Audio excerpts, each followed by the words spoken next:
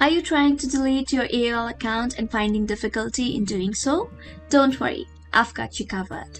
Hello everyone, I hope you all are having an amazing time. Today I'm back with another tutorial video, and in this video I'll be guiding you guys through the steps of deleting your AOL account.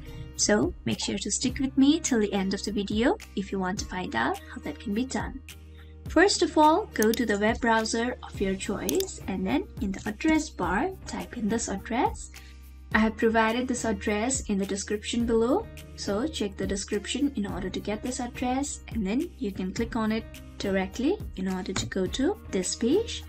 Before continuing, you need to read the information that has been provided here. So read all the information that has been provided here and then click on Continue Delete My Account. Now, you once again will be asked if you really want to terminate your AOL account.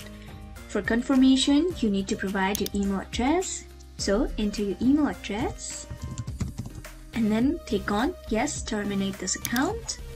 And there you go. Your account has been deactivated and scheduled for deletion. Now, you'll no longer have access to this account, which will be deleted from their user database. So this is how you can delete your AOL account. I hope this video was helpful for you guys. If it was, then please make sure to like, leave a comment, share and subscribe to our YouTube channel, How to Geek.